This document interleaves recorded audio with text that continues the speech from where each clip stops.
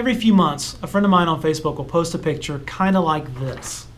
It's supposed to be the Golden Girls when they were young. B. Arthur, Rue McClanahan, Betty White, and Estelle Getty.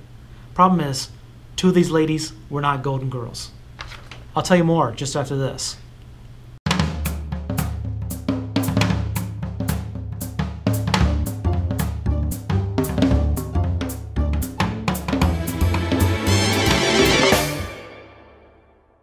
Hi, I'm Jeff and welcome to A Million Movies. So, I love movies, and hopefully if you found this channel, you love movies too.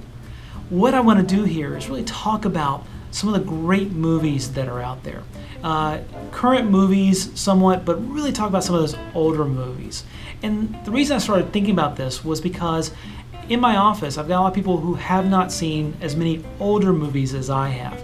And so if someone's going golfing, for example, I'm likely going to make a Caddyshack reference or some kind of joke or pull a quote out for them. And when I do it, I sometimes get this little blank stare. Now, a great demonstration of this was on the Fine Brothers about a week and a half ago when they took 80s movies posters and they showed them to people and tried to get them to guess what the poster was. So take a look. Here's a sample. Do you know this movie? It's golf? Oh my god, why is there a beaver on the roof? Looks like we got some like businessmen and then we got like some fishermen in the back. Golfing, and there's a groundhog. Unless it's Happy Gilmore, is it? The 80s are a long time ago. That was way before I was born. Now, it's not their fault that they didn't know the movie posters. No one had probably ever asked them to watch it with them. So my goal is to say, here's a great movie, here's a great scene, here's a great actor or actress, here's a great director, whatever it could be, and encourage you to go find that movie and watch it. Really appreciate sort of the history of filmmaking and how it has a great impact on what you're seeing today. Getting back to what I started this video with the Golden Girls, what I'm going to do is a little demonstration of this. So this is what I have seen. I've seen these pictures on Facebook before. Now, to be fair, this is B. Arthur. So that's B. Arthur right there, and that is Rue McClanahan. Both those ladies were actually Golden Girls, and this is what they looked like when they were younger than when they were on the TV show. But I saw this one recently, and someone said that was Betty White, and that this was a young Estelle Getty. And those two threw me off a little bit because I know that that's not Betty White, and I definitely know that that's not Estelle Getty. So what I'm going to do today is tell you about those two ladies and what was special about them and how they had an impact on the movies. So the lady who was supposed to be Betty White, her real name is actually Betty, but it's Betty Brosmer. And Betty Brosmer got married to a man named Joe Whiter, and she spent most of her life as Betty Whiter. Betty was a fitness model. She was a model who really got into fitness fairly young, and she had a nickname called the Girl with the Impossible Waist. She was a 38, 18, 36, and was called the perfect hourglass figure. Now, Betty was considered by many to be the very first supermodel. She's been on the cover of over 300 magazines, extremely popular in the 50s. Now, Betty never appeared in any movies that I know of as an actress, but Betty Brosmer, her pictures have appeared in movies. Her posters as a fitness model actually appear in Pumping Iron, the documentary made about bodybuilders that featured Arnold Schwarzenegger and Lou Ferrigno.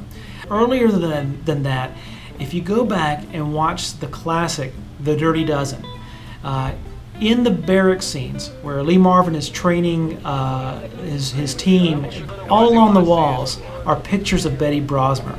Now, those pictures were actually taken in the 50s, and The Dirty Dozen is set during World War II, so it's a little bit of an anachronism. But Betty's in the movie, so we'll give her credit. The other lady, this lady right here, that people thought, people think it was Estelle Getty. The problem is, it's not Estelle Getty. It's one of my favorite actresses of all time. And if you don't know who she is, I'm super excited to tell you about her.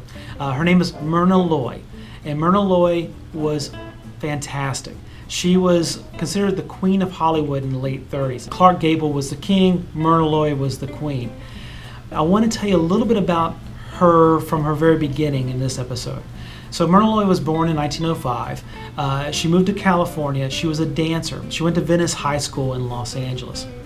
And One of the really interesting things about her that I've always been sort of fascinated by was there's lots of statues of people after they become famous, but Myrna Loy was a model, and she had a statue made of her before she was famous. So when she was in high school, she modeled for a statue that stood in front of Venice High School for decades. In fact, her statue has actually been in a movie you've probably seen. If you've ever seen the movie Grease, the opening scenes are shot at Venice High School in Los Angeles.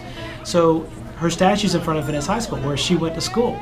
So as the T-Birds are coming to school in the morning at the beginning of the movie, you can see them walk around, and that white statue there, that's Myrna Loy, before she was famous. After high school, Myrna Loy wanted to work in Hollywood, but she wanted to be a dancer. She actually was an extra, along with Clark Gable and Joan Crawford, in the 1925 silent epic of Ben-Hur. So if you look at this crowd shot, somewhere in there is Myrna Loy, Clark Gable, and Joan Crawford. She got a couple of parts as a dancer in movies, and one movie in particular was so famous it was even a bit part was a big deal. She played a chorus girl in A Jazz Singer. In one backstage scene, as Al Jolson's sort of going crazy for one of the other dance girls, you'll see Myrna Loy standing there talking to another of the dancers. And just an early shot of this future star. But what really set Myrna Loy off as a star is a series of movies called The Thin Man, which are based on novels by Dashiell Hammett. So it's a husband and wife detective team, Nick and Nora Charles, and she was paired up with William Powell. I want to show you a little clip here of one of the opening scenes of the first Thin Man movie. So what we're seeing here is we're seeing Nora enter the restaurant with their dog Asta, looking for her husband Nick. You cannot take the dog there. I'm not taking him, he's taking me. Oh! Are you hurt, madam? Are you hurt, madam? Oh, women and children first, boys. Say, what is the score, anyway? Oh, so it's you he was after. Hello, sugar. He's dragged me into every gin mill on the block. Yeah, I had him out this morning. Oh, I thought so. Oh, this is Tommy, my wife. How are you? How do you do? Tommy, I don't usually look like this. I've been Christmas shopping. Madam, I'm afraid we shall take the dog out. Oh, it's all right, Joe. It's all right. It's my dog. And, my wife. Well, you might have mentioned me first on the billing. The dogs. Well, So what you see with that scene in The Thin Man, with the first scene with Nora in it, is you see something really different than what you might have seen in other movies from this time, from 1934. You're seeing a great sort of banter between the husband and wife, with Nora sort of getting the joke on Nick at the end there.